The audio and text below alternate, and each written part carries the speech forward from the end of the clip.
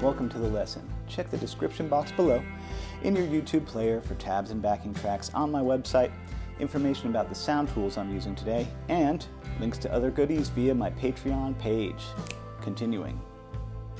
Alright, so we're coming in, you know, the progression is going to be A minor, E minor, F, and then a C, and then a C walks down to A minor.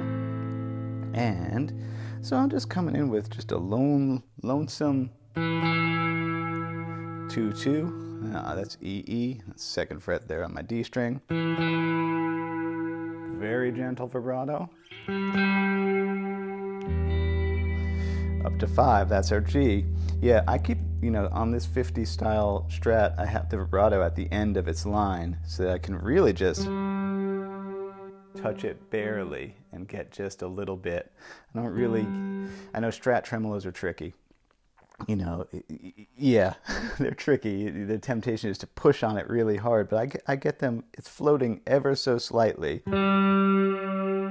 So to really just the weight of my fingers, I can do that. Here comes that F, caged. So here's an F chord, 8, 7, 5. So I'm going little Hendrixy hammer on that D string, 5 to 7. It's so pretty sounding with this, what is this, the Catalan bred Topanga spring reverb pedal. Did I mention about the slowing down things to help learn? Down here there's a gear, slow it down to 3/4 speed, or on an iPad or something like that, it's up there. Arrows go forward and back, spacebar pauses. Very useful way to like work through guitar lessons. So there we go, yeah, hammer it on. And then like, I wanted to like keep it smooth, so I actually let it fall all the way back to like my pinky to an open C, but it ends up being like a weird version of it because of that. So, you know, it's just 3, open on that G, hammer onto that one. And then you're going to do the walk down.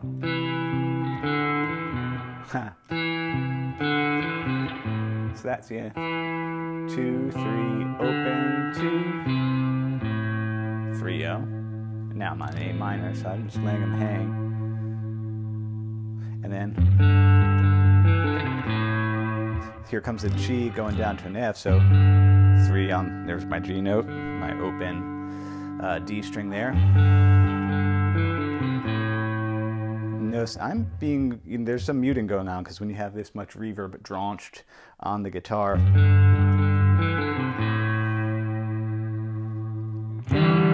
And then yeah, there's like a, you know, there's a walk down from F, E to the D. I guess you'd call it a D minor. Yeah, there's no third, so you could call it whatever you want. And a little cadence there.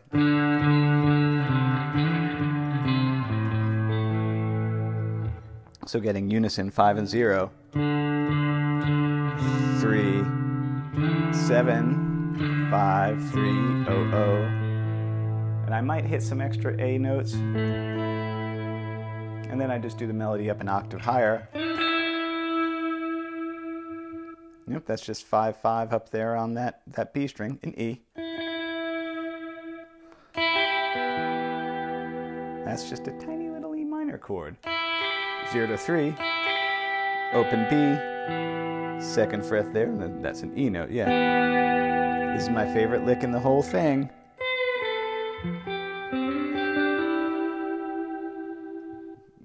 Good job, Eric.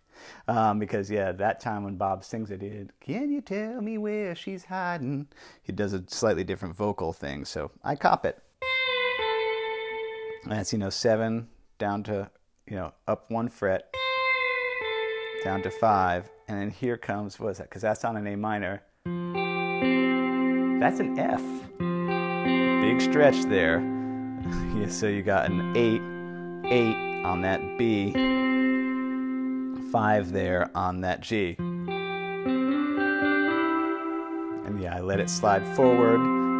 This dude here, 5 to 7, because here's a C chord right there. Hendrix. So that's, yeah, to me, I'm like, I see this chord here, which is, yeah, 8, 7 hammers onto 9. That sweet lick again.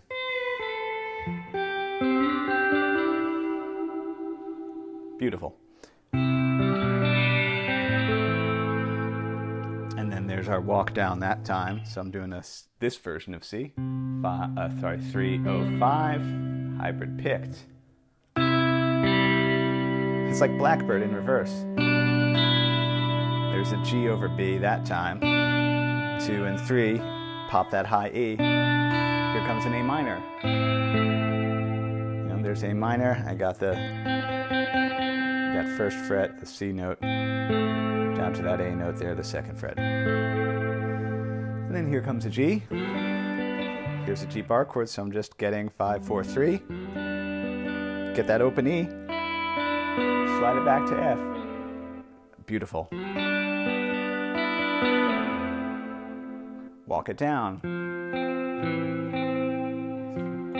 That 3, which is an F, down to E. Pop that 1 again, that C.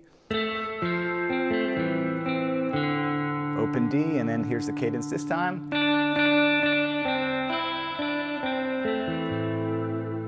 So yeah, 3, 3, 3, 1, open. 3, 1, 2, 2. There's an A chord now. Then I take a very laid back solo.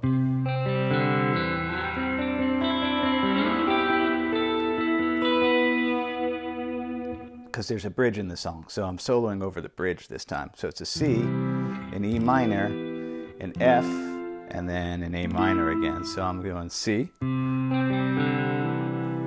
So just 3, kind of a cross-picking thing. 1, 0, 2. Now I keep that finger down to slide up to another pretty thing of C that I know to do.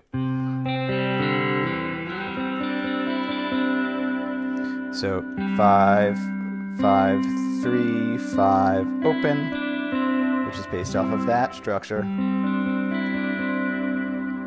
And I'm like, ooh, I can keep it connected. Where's E minor? Because here's an E minor here, so I still have these two together.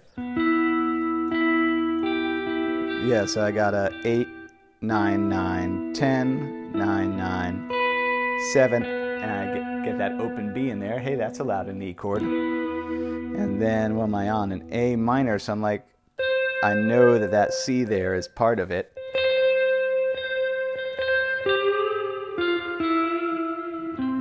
So that's like an, or is that an F lick? Oh yeah, sorry, that's F, which makes sense, yeah, because there's F. So yeah, there's a C.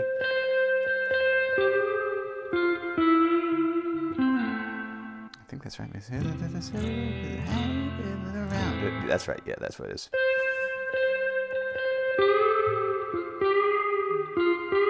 Oh yeah, I do a full bend. So 13, 12 up, down, 10. There's the A minor. There's our A minor arpeggio. So 9, 10, slide back, because there's an A minor chord. Yep, it's all cage structures for me. It seems to work really well. One day maybe I'll find a new way to play. Probably not. Then where'd I go? Oh, and then I've done this before too. I love these little things. So now we're back around to another C. So I'm thinking of, so that's, yeah, 12 and 13, sliding back to 10 and 10. Yeah, and so it's like there's a C, sliding around. Yeah, sorry. 8s, 5s, still on a C. So I'm still, there's our C. 9, 8, open, get to that 12 there, that B note, because that's part of an E minor. And then I don't know why. Then I go way down there. So then I got an F. That's just an F arpeggio. Huh. How uncreative. 5, 3, 3, and then I've done this a million times too, using open strings to get a C major type run, or in this case, A minor type run. 7, open B, 5 on the G there, 3, 5, open there.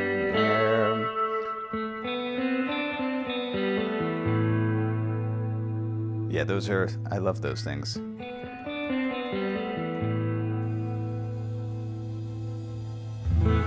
There you go. I've been doing a few of these arrangements lately where I'm leaving a lot of space and using a lot of reverb. Sure sounds nice, and I don't know.